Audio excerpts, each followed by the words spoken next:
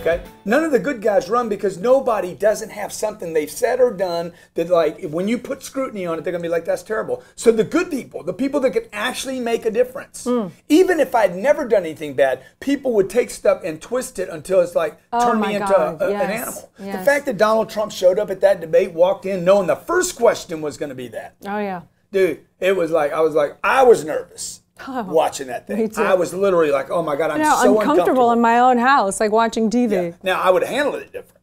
Well, you know what I'd have done? If you would have handled it the way, if he would have done it, you'd be president. I'd be like, hey, I said it, I did it, I regret it. By the way, my wife, my 2 sons, and my daughter, I went and apologized to them first.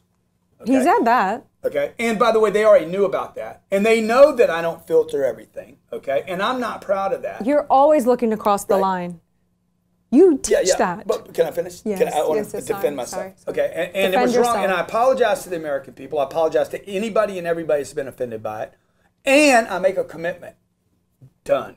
No more locker room talk. No more talking like that, kidding around, being offensive to people. No more. I'm done. Now, on the other hand, I just want to talk about the person to my left, right here, has been pretending to be married for 41 years.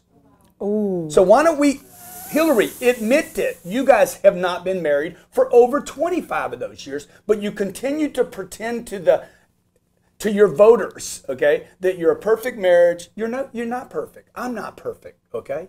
People probably don't even care that your marriage has been failing for 40 years. I've been divorced twice. I have my 3rd marriage. See, I made it official. I was willing to be public that my marriage wasn't working while you and Bill faked it for 41 years. Death blow, baby.